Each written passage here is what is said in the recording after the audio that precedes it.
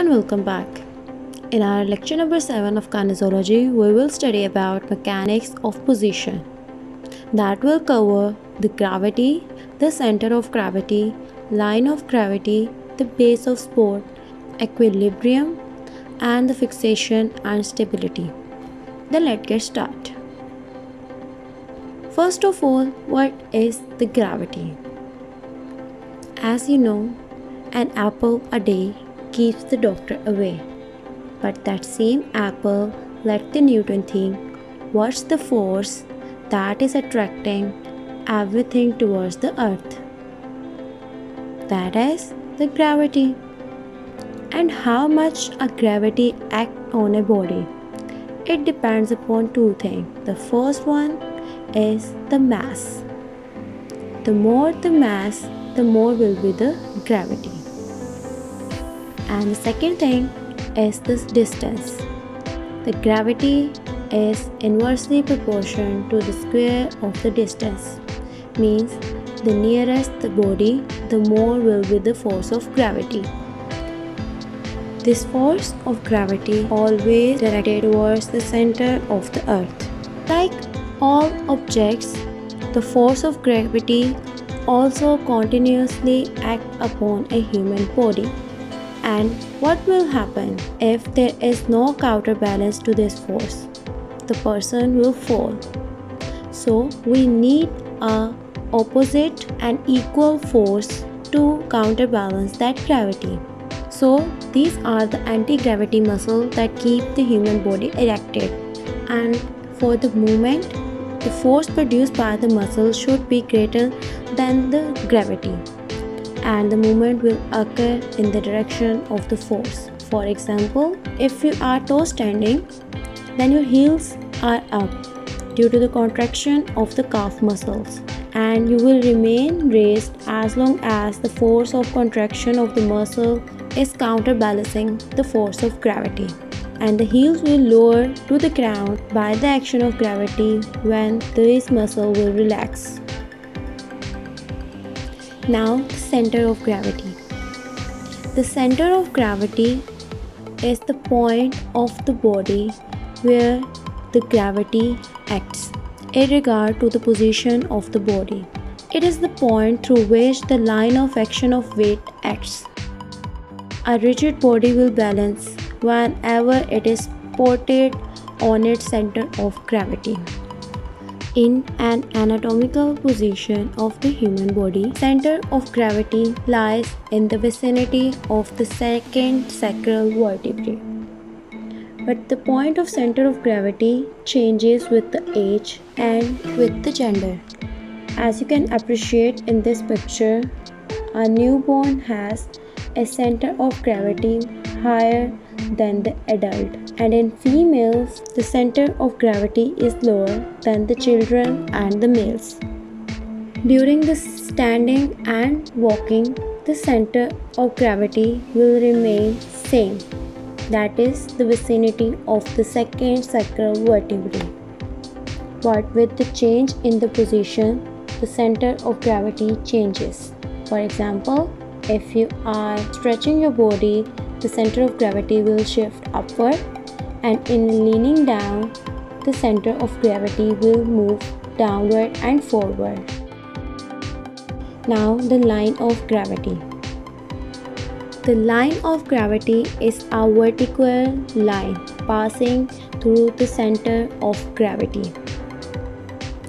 For a human body in an anatomical position, it is the line passes through the center of gravity starting from the vertex and ending at a point between the feet.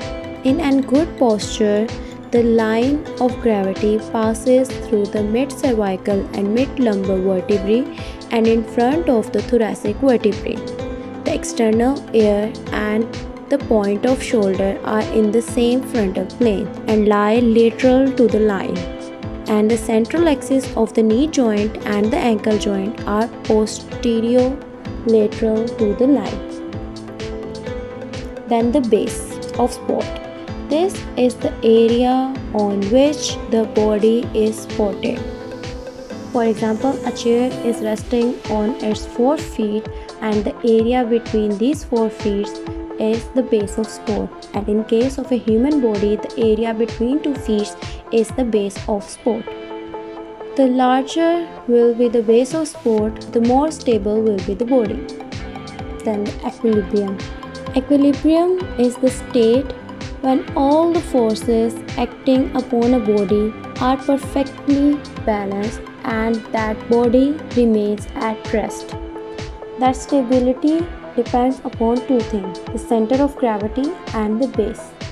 The lower the center of gravity, the more stable will be the body, and the extensive base also makes the body stable. There are 3 types of equilibrium: stable equilibrium, unstable equilibrium, and the neutral equilibrium. How can we differentiate them? The stable equilibrium is the state when an external force acted upon a body to displace, but the object returned to its original position and the center of gravity remains same. If a force causes a displacement of a body, there will be increase in displacement resulting in changing in the center of gravity.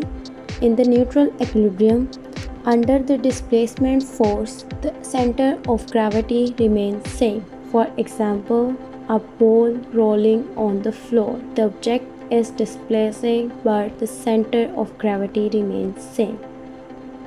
Now the fixation and the stability. The fixation is the condition of immobility. There are 2 types of fixation: an active fixation that is produced by the co-contraction of the muscles, and a passive fixation that is done by some external source. The purpose of the fixation is prevention of a movement in a joint, for example, for maintaining posture or for localizing movement to a specific joint. These fixations are used to improve the efficacy of the muscle by fixing their origin or to localize movement in the performance of passive movement. In case of fractures, joint injuries and diseases, the fixation is done by mechanical means including splintage, balance traction or operative measures. And the stability is a relative immobility. It provides a suitable background for activity by immobilizing the part that is not required in the movement to increase the efficacy of the movement. For example, during the abduction of the shoulder, the vertebrae remain immobile to allow the movement with more efficacy. If you like my video, then like, share and subscribe, and don't forget to press the bell icon. Thank you.